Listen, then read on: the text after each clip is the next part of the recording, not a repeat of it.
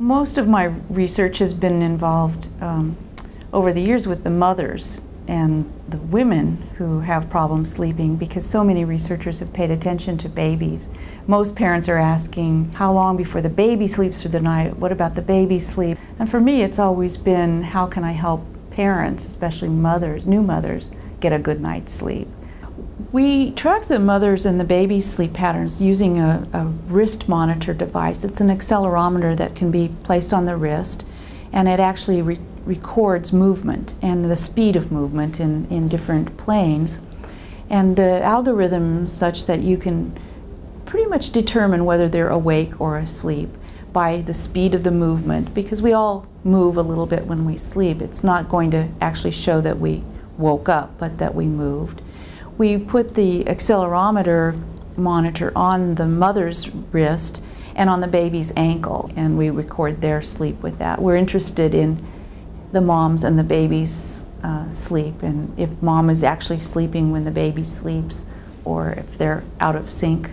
The takeaway from my research for parents and babies and young families starting out is that it's important to pay attention to what you're doing a third of your life, which is sleeping, hopefully, and that affects how you interact during the daytime. And if you want to be good parents, good partners, good employees, you need to pay attention to the sleep that you get at night.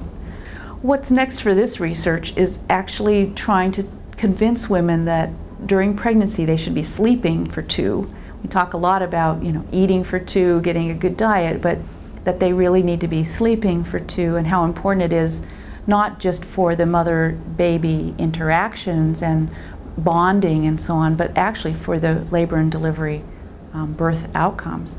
The women who were getting less than 6 hours of sleep also had 10 hours longer labor than the women getting 7 hours or more sleep. So I think telling women that if they could sleep for 2, that they would have shorter labors and are less likely to have a cesarean birth, that would be where I'd like to go next.